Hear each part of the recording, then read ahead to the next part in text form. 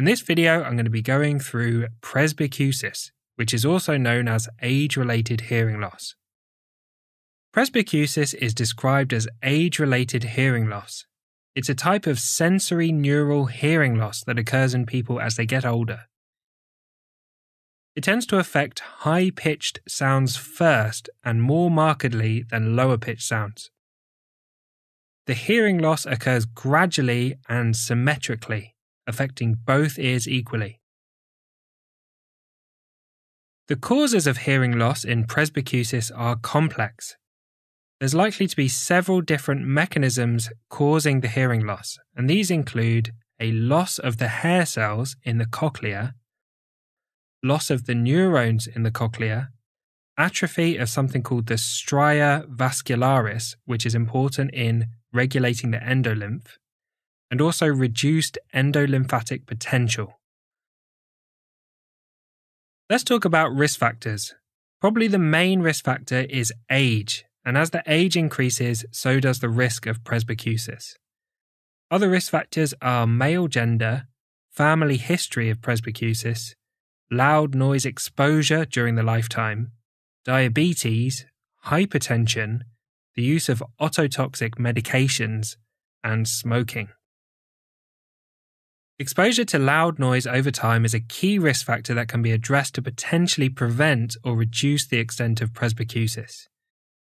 Hearing protection should be worn in environments where there's exposure to loud noises for prolonged periods in order to reduce the risk, for example in occupations such as woodworking or construction. Let's talk about the presentation. Hearing loss in presbycusis is gradual and insidious. The gradual onset may mean that patients do not notice a change in their hearing. The loss of high-pitched sounds can make speech difficult to hear and understand, particularly in loud environments. Male voices may be easier to hear than female voices due to the generally lower pitch.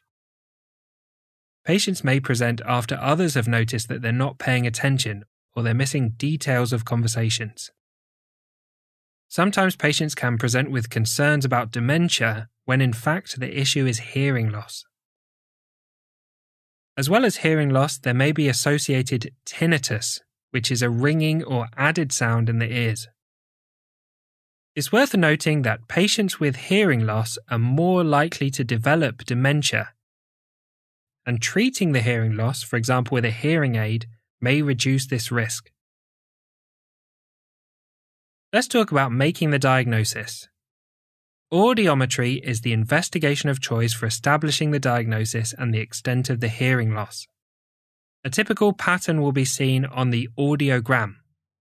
Presbycusis will give a sensory neural pattern of hearing loss with normal or near normal hearing at lower frequencies and worsening hearing loss at higher frequencies. Finally, let's talk about management.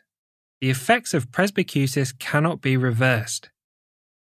Management involves supporting the person to maintain normal functioning, and this involves optimizing the environment, for example, reducing the ambient noise during conversations to make it easier to hear what's being said, the use of hearing aids to amplify sounds and improve hearing,